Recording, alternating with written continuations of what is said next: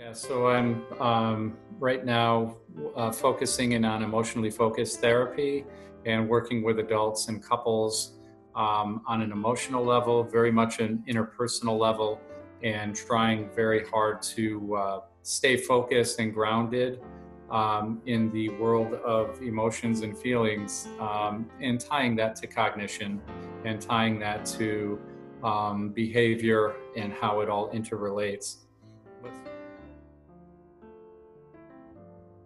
My approach, I'd say the foundation of my approach is a very humanistic stance. I'm very much honoring what people are coming to me with. I want to very much use self in therapy as well with an interpersonal approach.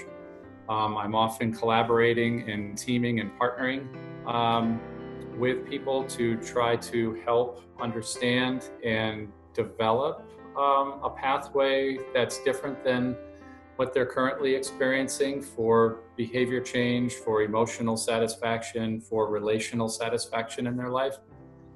And emotionally focused therapy is what I subscribe to around couples in particular, as well as individuals. But there's an emotional component to what I'm often moving toward is trying to sit and experience and then help through that channel of emotionally experiencing something, because we're often thinking through things most often and often getting stuck with repeated thoughts.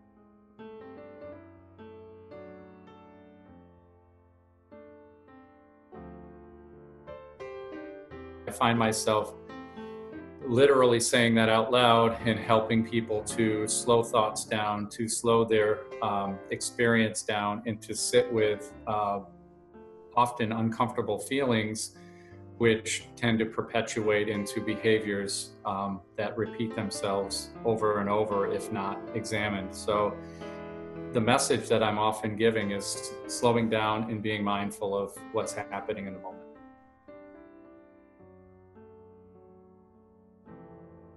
Just go for it.